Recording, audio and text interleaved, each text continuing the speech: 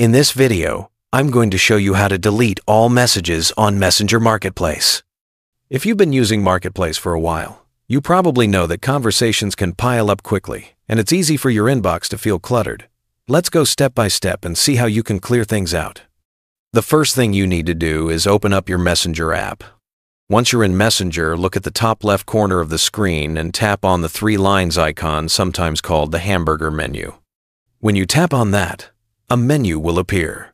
From here, select Marketplace, which is located under the Chats section. This will bring you to all of your Marketplace conversations. Now, here's the important part.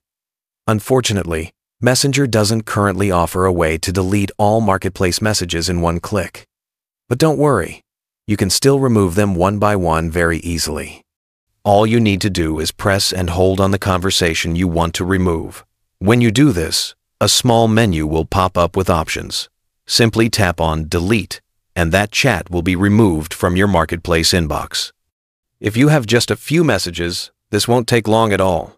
But if you've been buying and selling a lot on Marketplace, you may have to repeat this process several times to completely clear out your messages.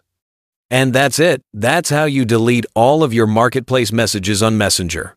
It might not be one click, but with a little patience, you can have your inbox cleaned up in no time.